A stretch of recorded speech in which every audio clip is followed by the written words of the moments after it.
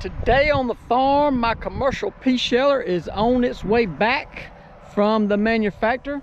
We're getting ready to put it back in the building and shell some peas.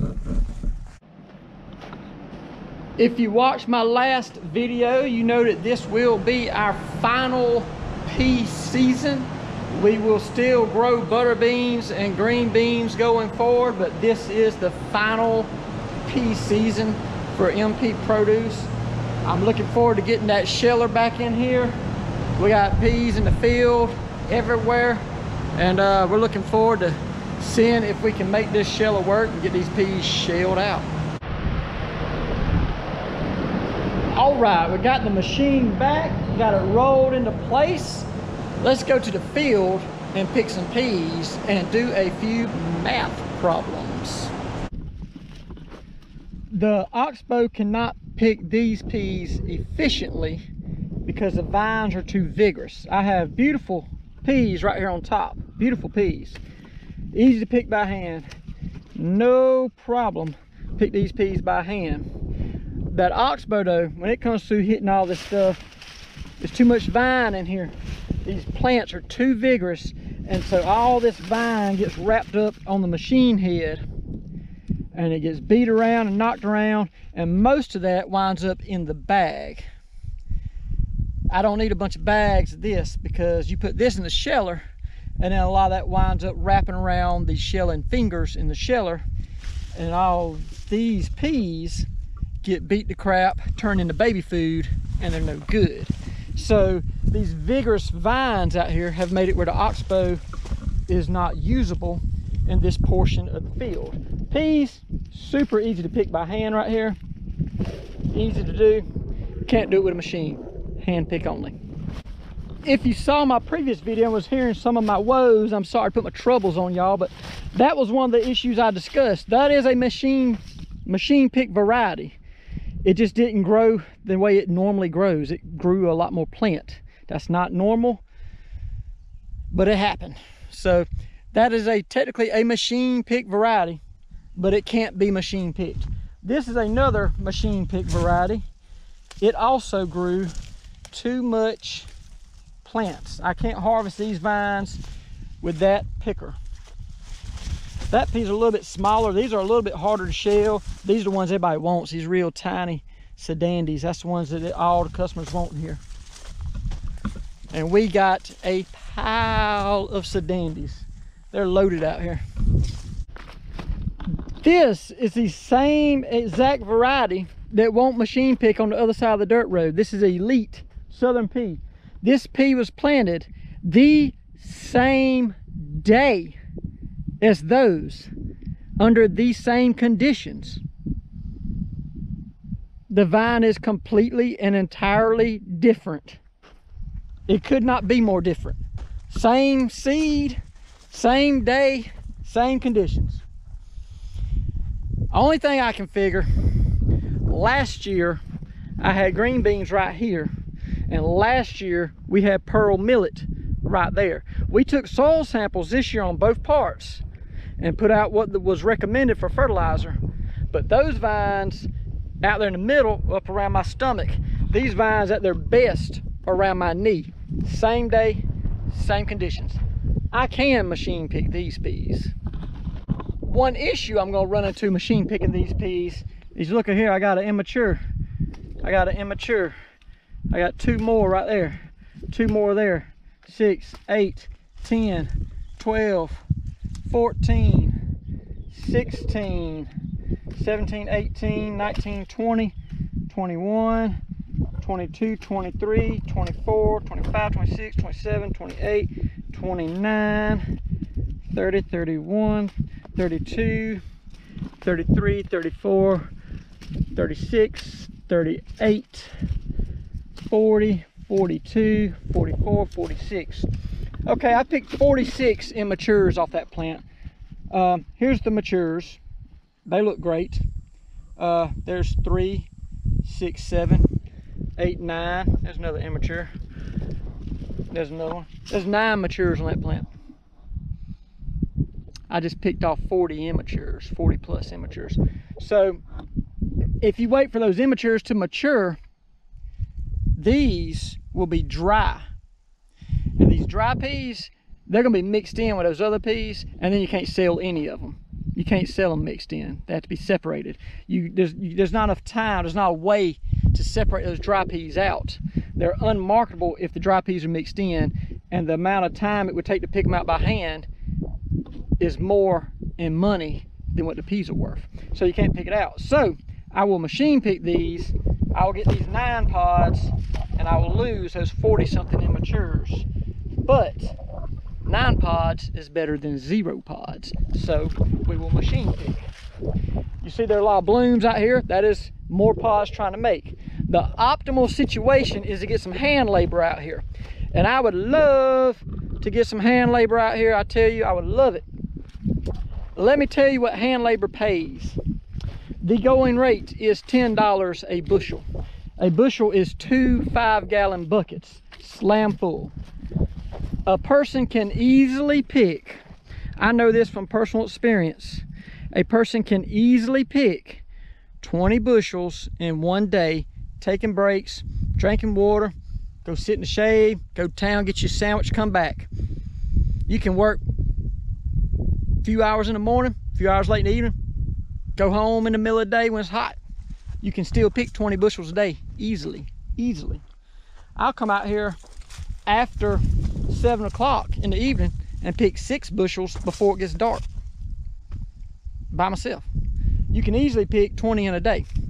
At $10 a bushel, 20 bushels a day on your own schedule. Come and go as you please. Pick as many as you want, as few as you want, whatever day you want, whatever time you want. You can easily make $200 a day. 20 bushels, $10, $200 a day, 5 days a week, that's $1,000. But wait, we pick peas 7 days a week. You can easily make $1,400 a week, no problem. No problem, $1,400 a week right here. Picking peas, easy money. I have offered this same job, this same money to H2A workers, migratory workers, pea pickers, professional pea pickers. I'm paying $10 a bushel. I've offered free housing, free utilities, so they will have no bills. I will provide the house, the air condition, the lights, the water, the cable TV. Everything's paid for, plus $1,400 a week. 0 takers, because nobody wants to work. I have talked to the other pea farms in the area. I talked to a farmer 2 counties east of me on Sunday. He can't find anybody to pick his peas. I talked to a farmer 2 counties south of me yesterday. I went to visit him and see if my machine would pick his peas. His peas are drying up. Nobody's picking them. Can't find nobody to pick them. The farmer to the east of me said he had visited 5 farms. Nobody was picking their peas. Looks like to me, some of y'all fixing to go hungry. The politicians we have put in place, and I'm not knocking one party or the other. I don't trust no politicians. The ones that are in place currently, from both parties, one party, whatever you want to make it, the ones that are in power now, have decided to pay people enough money not to work and give them enough free food that they don't have to go out and get a job, that they have all decided not to work. Local labor, not working. So H2A labor, migratory labor, has took better jobs. They're not doing the jobs that H2A labor typically does. They're getting higher paying jobs. All this free money floating around out there means nobody's harvesting the crop. Not just my crop, this is nationwide. The vegetables ain't coming in, y'all.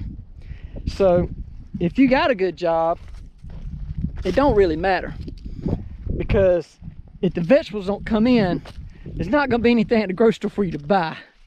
That's coming. That ain't like global warming. We talking about a city going underwater 200 years from now, the ocean getting an inch deeper 75 years from now. We ain't talking about that. We talking about in months, a few months from now. There's no food in the grocery store, y'all. Some of y'all about to get hungry. I ain't gonna be hungry. I grow this stuff. Me and my family ain't gonna be hungry.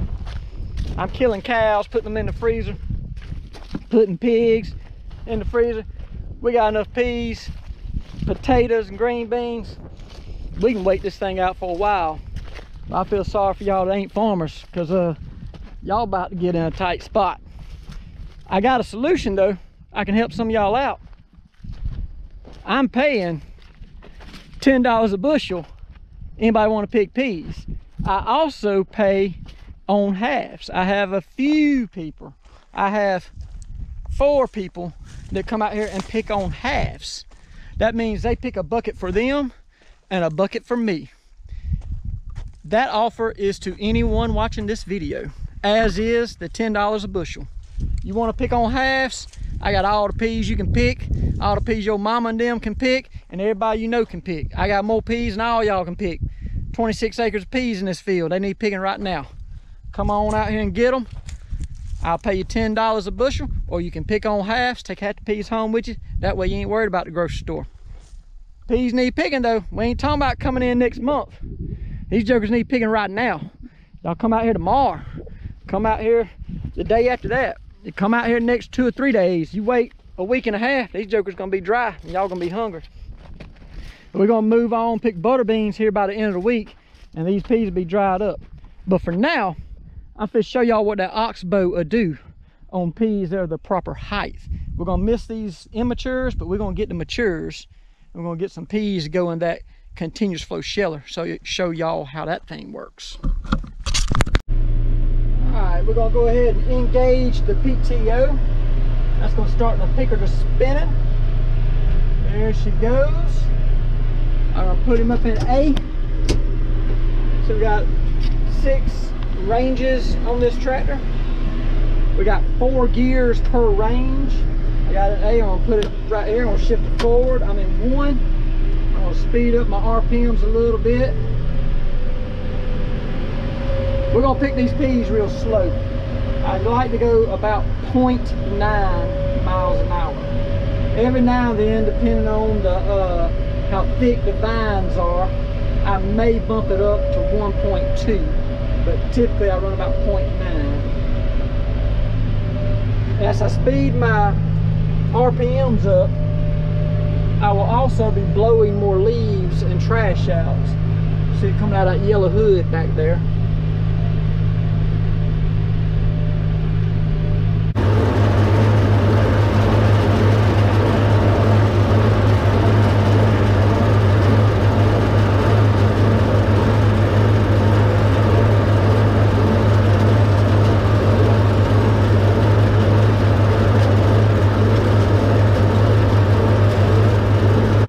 From this aspect right here, the oxbow has done a great job at picking peas. We had the vines, we have no peas on them, I have no peas on the ground, barely any. Here's one, barely any peas on the ground. Vines are clean. That looks fantastic, looks great. I love it. This is what's in the bag. I got a few mature peas, but I got about 80% immature peas. I got weed seed, I got flowers. That's what we're putting in the bag. That's not good. You don't want that in the bag. If I'm hand picking, that's not in the bag. Hand picking is better.